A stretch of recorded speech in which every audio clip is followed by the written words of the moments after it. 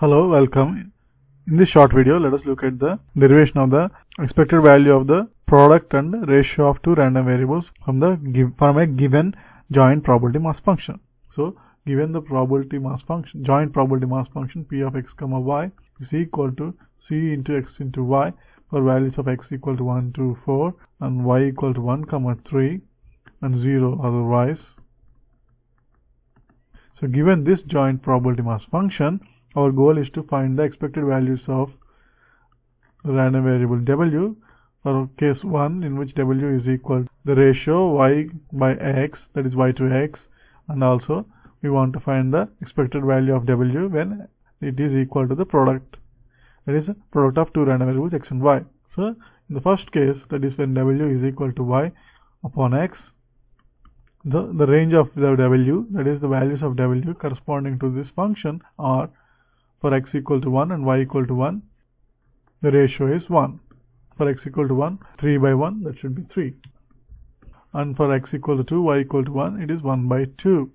And similarly for other values, 3 by 2, 1 by 4, and 3 by 4.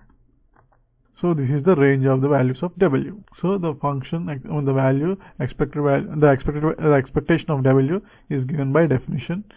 The summation of all values of w of the product w times the probability mass function of w, and this is also equal to, for all those, equal to the summation of the joint PMF x comma y multiplied by the function of w, that is y by x multiplied by px comma y x comma y, that is the joint PMF multiplied by the function y comma x over all values of x and y.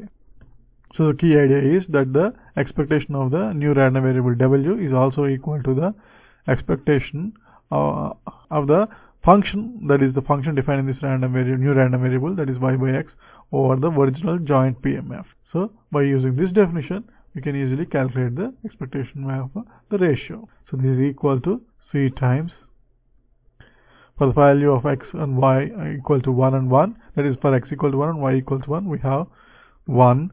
And then we have, for x equal to 1 and y equal to 3, we have 3 by 1 into 3 into 1, plus for x equal to 1 and y equal to, for x equal to 2 and y equal to 1, we have 1 by 2 into 2 into 1. Similarly, for other values, we have 3 by 2 into 3 into 2, and similarly, we have 1 by 4 into 4 into 1, plus finally, we have 3 by 4 into 4 into 3.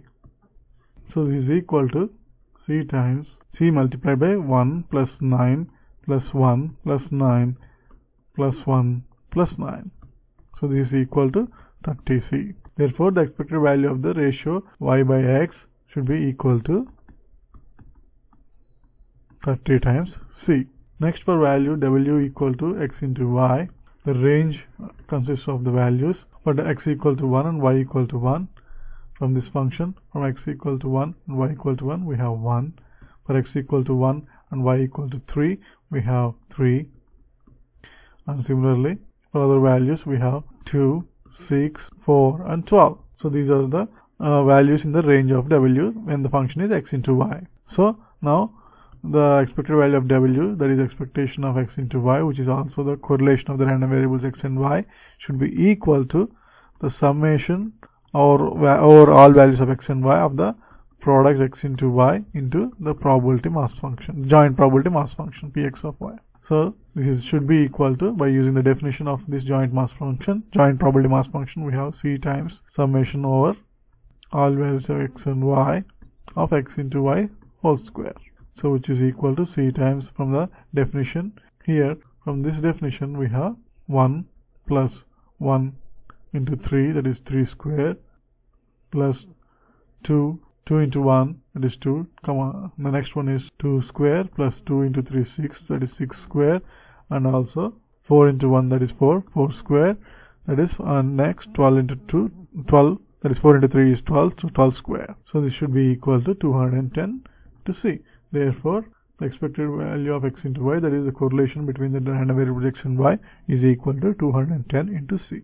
Hence, given a joint probability mass function P of x comma y, it is possible to calculate the expected values of these new random variables y by x and x comma y. That is the expectations of the ratio and the product of the two random variables. Thanks for watching.